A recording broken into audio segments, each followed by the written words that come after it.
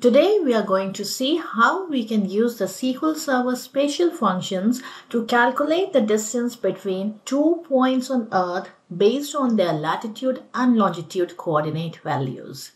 So let's take the example of calculating the distance between two cities like London and Delhi.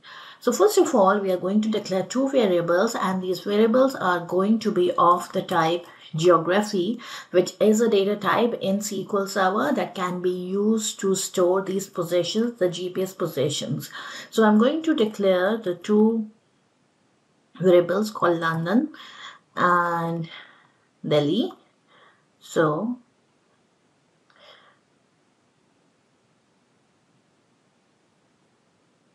both of them are going to be of the data type geography.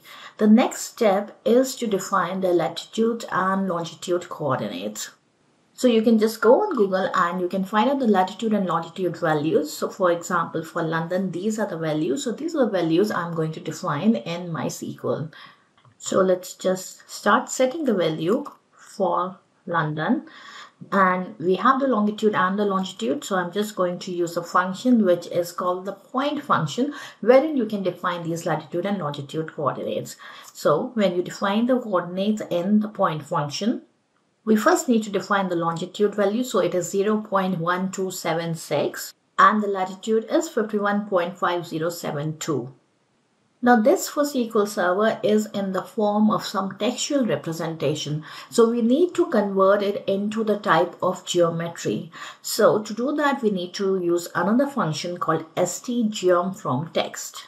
And the arguments that you need to pass to this is first of all this well-known text representation, the geospatial representation, and then you need to pass another parameter called the SRID. SRID is the Spatial Reference System ID. These are like different standards for representing the geospatial positions. So one of the most common ones that is used for the global positioning system is the standard WSG84, and it has a code that we're going to provide here. So the number for this is 4326, and to this we just do a geography double colons. This is to convert it into a geography instance. So now we are set with the value for London. In the same way, we are going to declare these values for Delhi. So I already have the values for Delhi. This is the longitude and this is the latitude over here.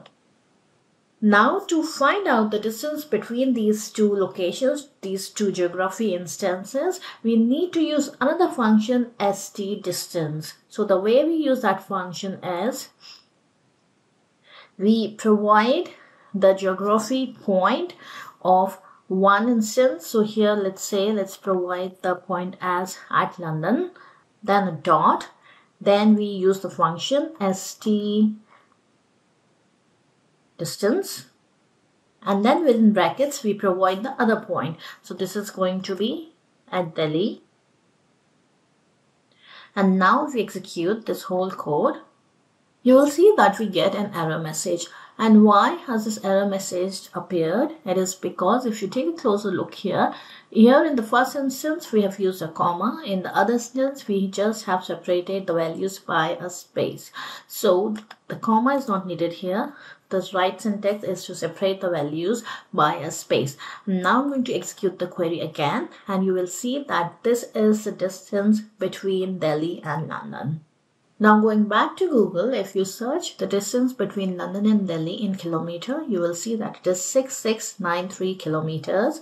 And if we go back to our SQL Server, the distance is 6692144. So it is approximately the same. This distance that we've got over here is in meters. So if you convert it to kilometers, it is going to be 6692.144 and so on. So it is almost the same distance that we've got as we see it on Google. So you can use these geography instances to calculate the distance between two cities if you have the latitude and longitude coordinates for those cities.